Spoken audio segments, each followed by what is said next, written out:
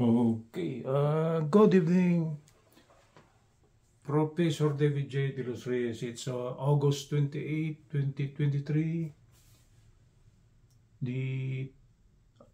No, 27, 29.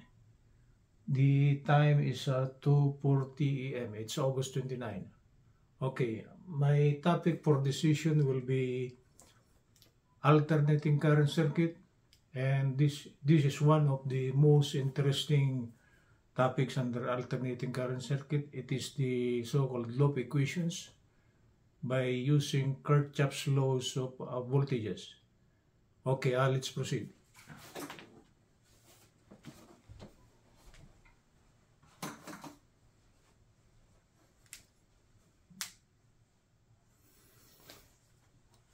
The subject matter for tonight will be alternating current circuit, lesson number 33, and this will now be loop equations.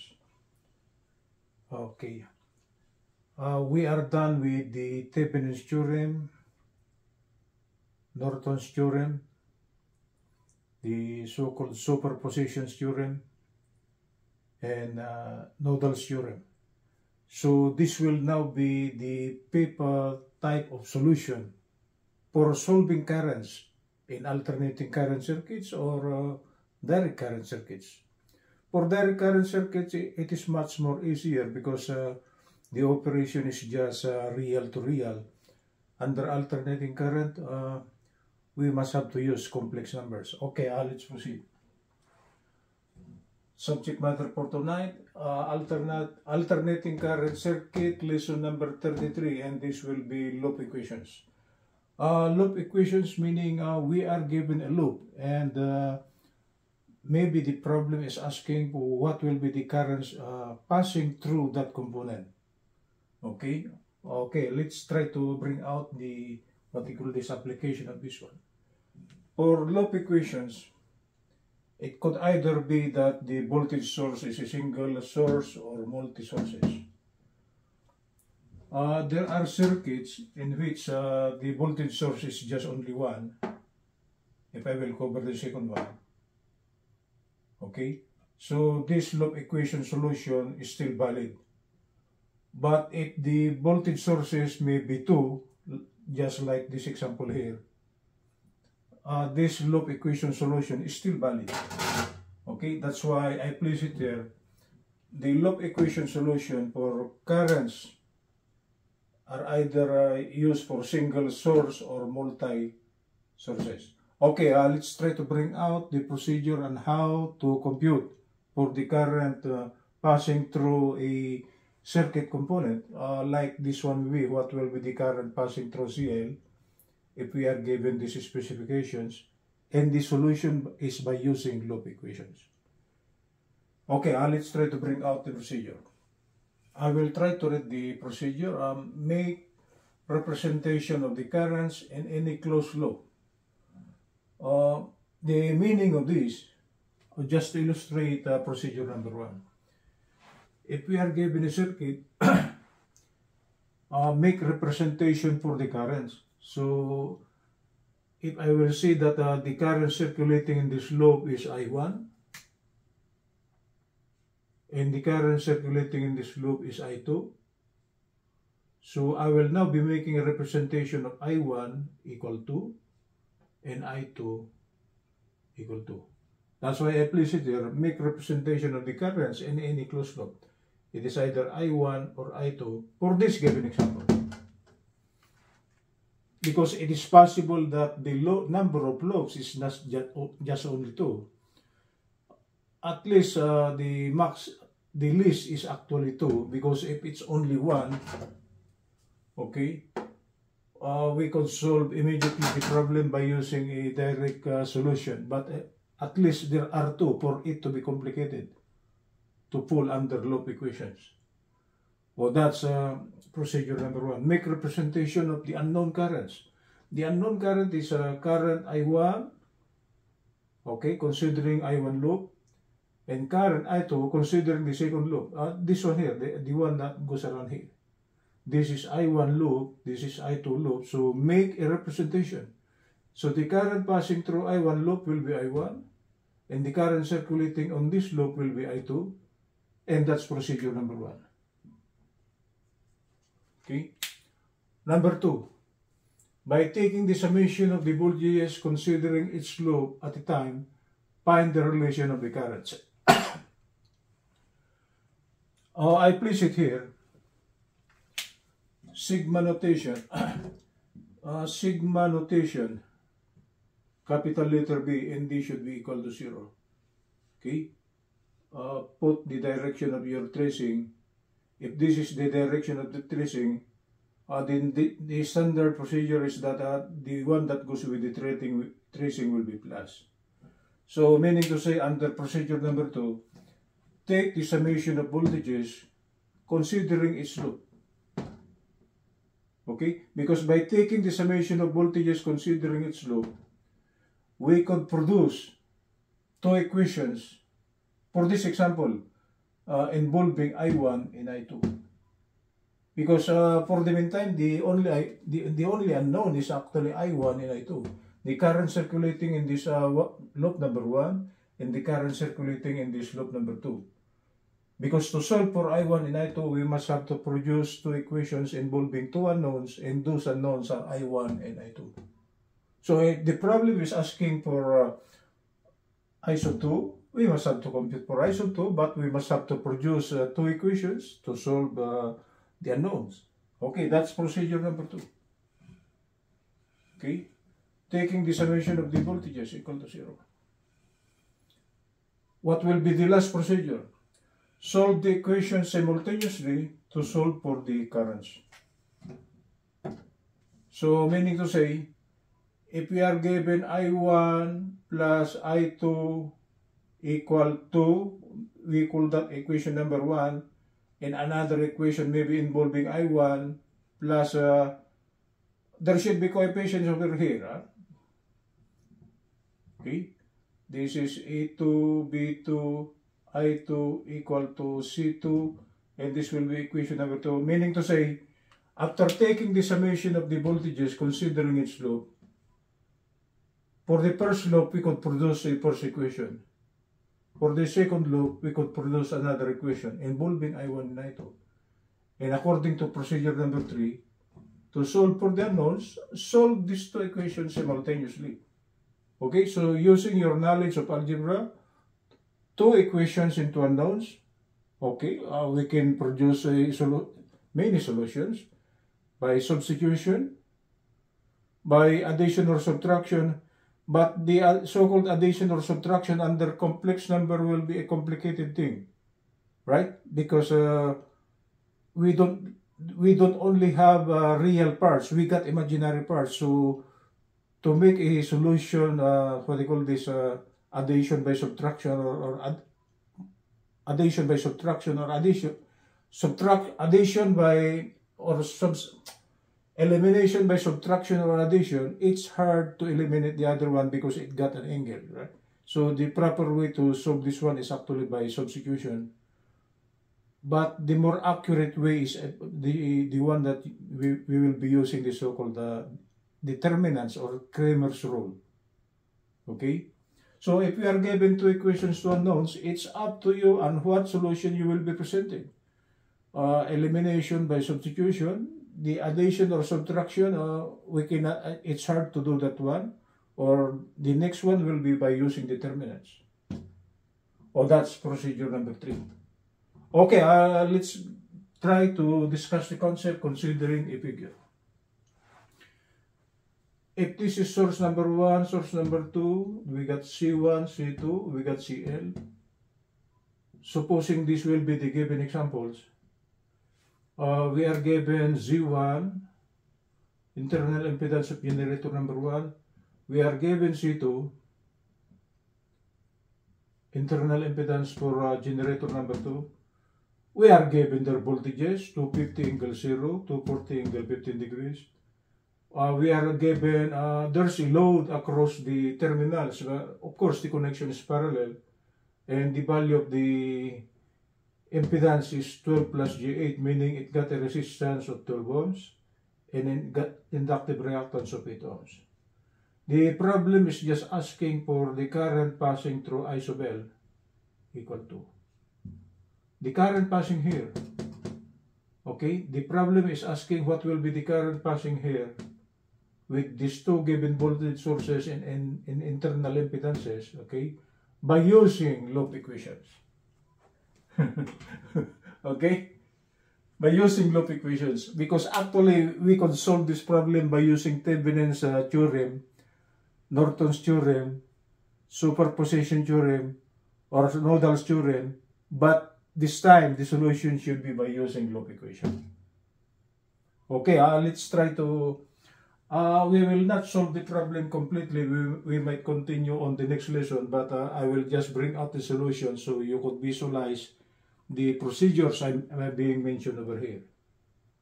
Okay, according to procedure number 1, make representation for the currents.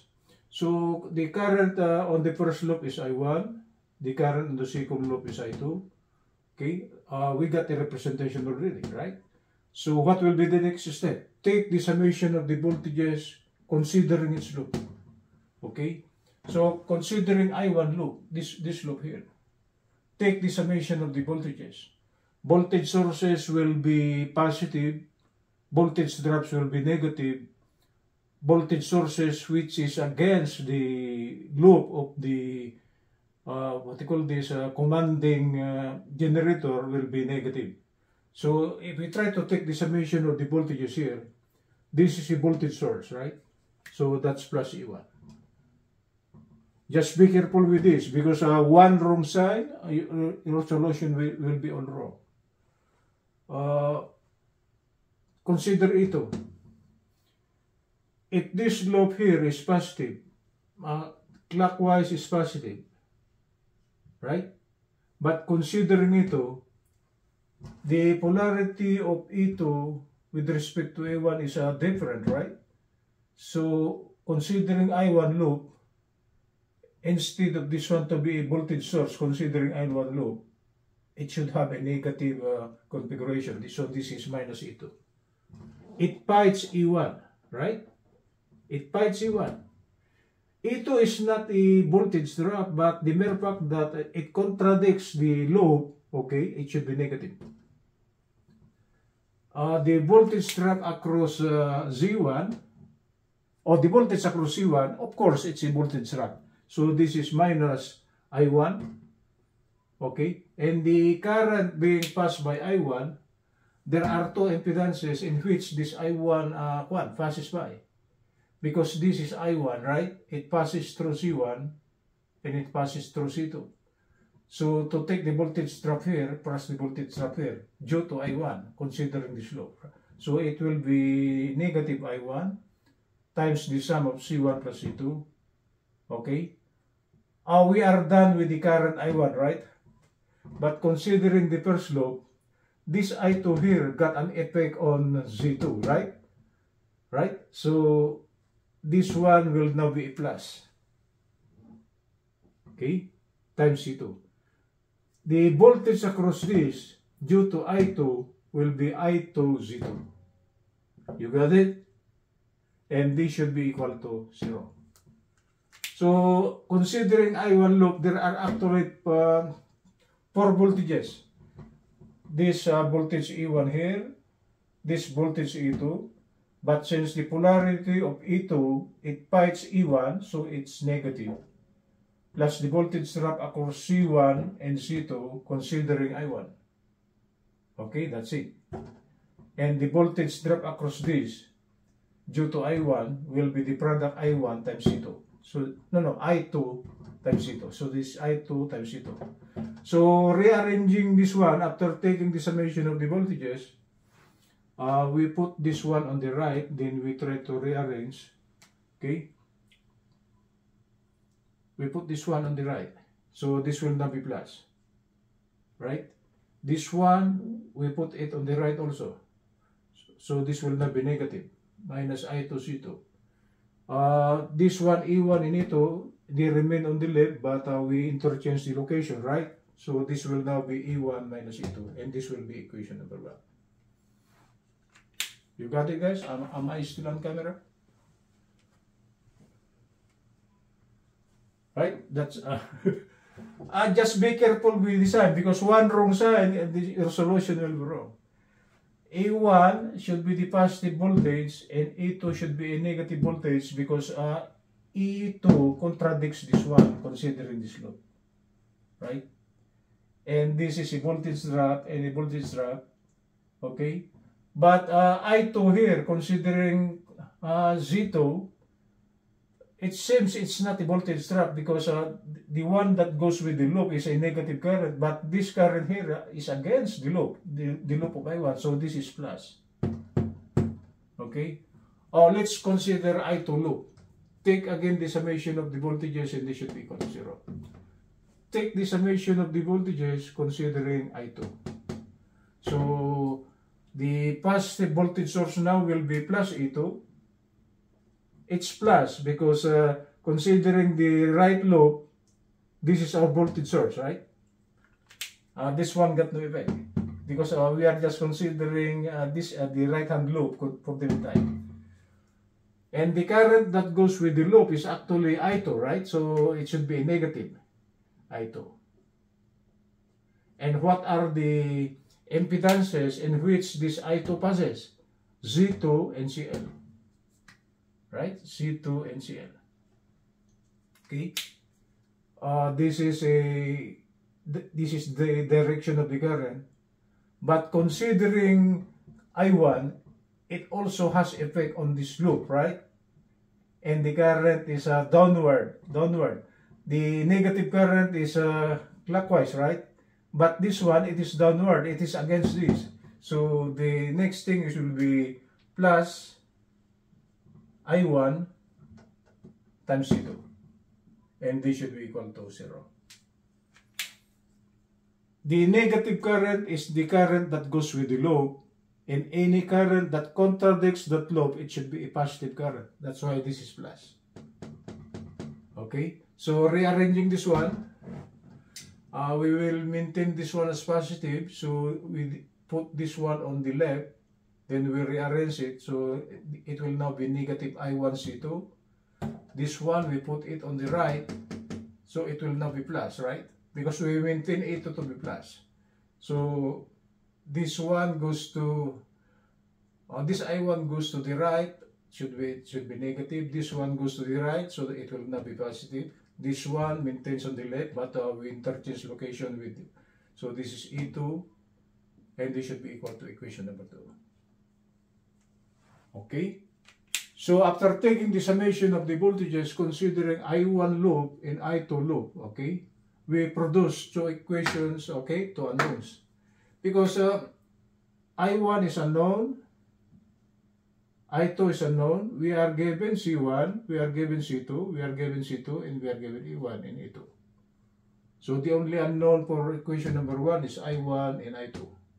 But the problem is, the operation should be complex operation, complex numbers. Okay, that's why direct current circuit is much more easier in the calculation, okay, than with alternating current circuit. Because in under alternating current circuit, the operation is complex operation.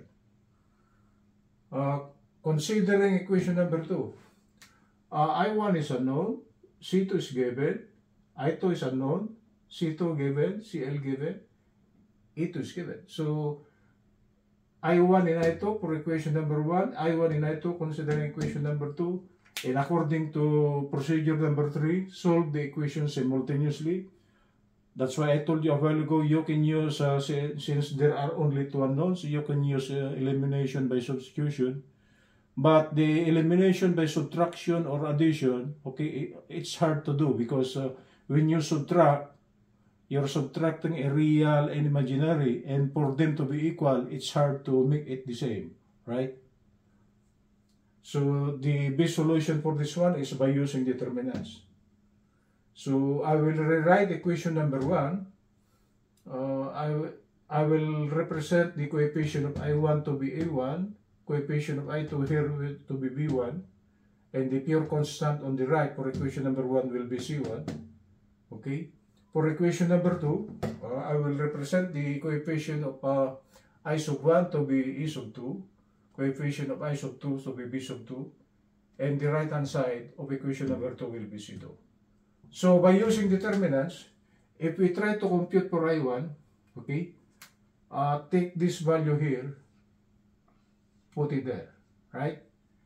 So the determinant of I1 will be this one, we put it here, right? So it will become C1, C2, okay, B1, B2, this B1, B2. And the denominator will just be simply A1, B1 and A2, B2. A1, B1, A2, B2. And to simplify this one, we have done Cramer's law under algebra, determinants, matrix. So it should be the product of the lower minus the product of the upper. Okay. I will not show you this time, but the next time around, I will show you the complete solution of this one. I'm just discussing the concepts on how to attack this one by using the loop equations procedure. And the determinant of I2, if we try to compute for I2, take this C1 here, put it on the second row, right? Not on the first one. So the coefficient of the I2 now will be A1, E2, this is A1, E2, plus this one, C1, C2. C1, C2. And the bottom portion, it's still the same as for I1. That is A1, B1, A2, B2. So it's just a matter of simplifying this one by using your knowledge of complex numbers. So take it easy, because one wrong sign, your solution will be all wrong. Okay? So actually, we can compute for I1 now, if we try to simplify this, but it should be by complex operation. Okay, we could solve for this one. I2, we could compute also. And the problem is asking for, what's the unknown on the problem? I1, I2, plus IL. But if you try to inspect the I1 loop, this I1 is the same as the current passing through CL. So actually, I sub L is actually same as I sub 1. So I place it here. I sub 2 is actually equal to I sub L. So we are now given a current number 1, current number 2, and current I sub L. Okay, that's the solution. I will not give you the exact numbers. The next time around, we will calculate this one, because we will be bringing out the currents, okay? Then as you check, let's get back to one of the previous solutions, either Thevenin's or Norton's or superposition. Then we will try to bring out the current if it is still the same as the current that came out using the loop equations. Okay, that's it, guys. So for those of you who are taking up electrical engineering, this is for you guys. If you want to subscribe to my channel is at youtube.com/@ProfDavidJDelosReyes. If you want to share it, please click share. Good morning from Los Angeles. Okay, August 29, 2023. Good morning.